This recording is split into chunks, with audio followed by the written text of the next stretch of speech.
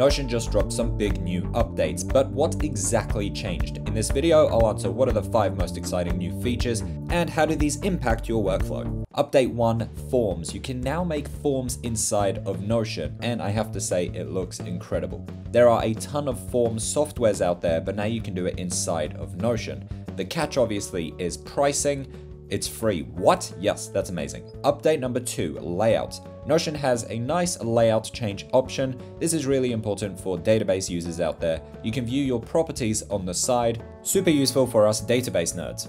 Update 3, Automations. Notion has more automations now. We've had automations for a while, they're just more advanced now, even integrating with Gmail, which is crazy. Update number 4, Marketplace. This is more important for creators, but they are really emphasizing the marketplace. In 2024, Notion hit 100 million users, and a big part of that is because of creators. By the way, a link in the description to my template, cough cough, hint hint. Update number 5, Notion Mail. Notion Mail has officially been announced.